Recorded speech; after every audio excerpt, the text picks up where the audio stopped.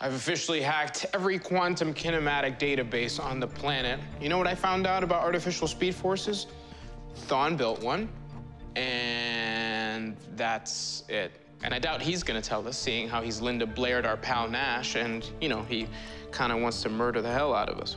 If Thawne can figure it out, then so can we. In the meantime, we need to make sure the Flash doesn't lose his powers. Yeah. The Speed Force may be gone, but there's still a residual amount of speed left in your DNA. Until we figure out how much, we need to manage your speed output. How do we do that?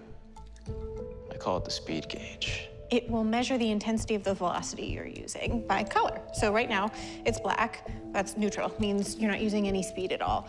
If you're using a minimal amount, that's green. The yellow is next, then orange, and obviously red is the maximum amount. At this point, I don't recommend operating beyond green. And we're not just talking about running, okay? Speed thinking, Speed healing. flash time, all of these things could deplete your meta abilities. You have to be careful. Guys, it's not that simple. I mean, I'm supposed to keep the city safe. Team Flash, it's your pal Nash.